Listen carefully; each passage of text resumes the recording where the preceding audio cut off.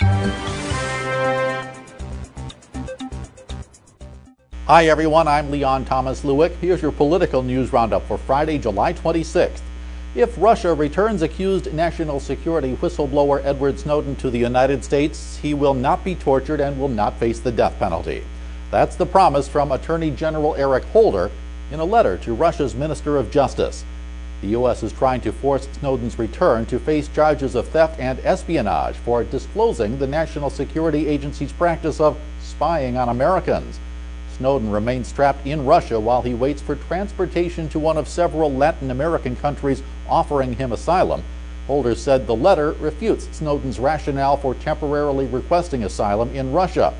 It said Snowden would have all the protections of the U.S. civilian court system if he were to be returned. The political and civil rights firestorm ignited by Snowden's disclosures is still burning in Congress. Yesterday, the House of Representatives narrowly defeated a bill that would have removed funding from the program that collects metadata from digital communications. At least a half dozen other proposals are on the table in Congress, including one requiring the government to show specifically why certain records are relevant to an investigation, and one making public the rulings of the secretive FISA court that now almost routinely approves NSA requests for surveillance. The vote against dropping the funding for metadata collection was 205 to 217. There are signals that Iran is willing to have direct talks with the United States about its nuclear program. The signals come from Iraq's Prime Minister al-Maliki.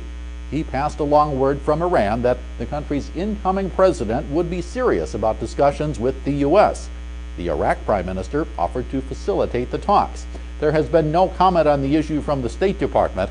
The Obama administration has been at odds with Iran, saying the country would not be allowed to develop a nuclear weapon and suggesting the use of military force to prevent one.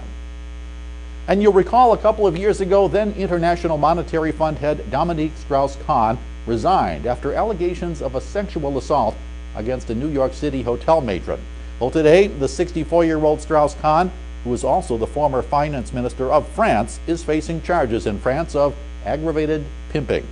The charges stem from a sex party he attended that involves prostitutes. If he's found guilty, Strauss-Kahn would face up to 10 years in prison and fines of up to $2 million.